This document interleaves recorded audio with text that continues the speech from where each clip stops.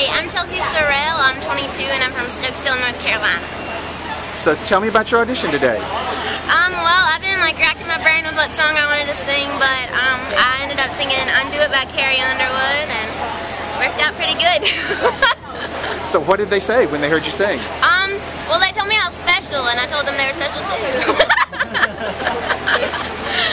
Do you know who you sang for? Lucy and Kat, maybe. All right. So tell me what's next in the process for you. I guess I'm gonna go home and work out, and I guess sing and find out, what kind of things I want to do to be different than everybody else. So. All right. And I understand that you sing in a band. I do. Tell me about your band. We started, I guess, like 2 years ago.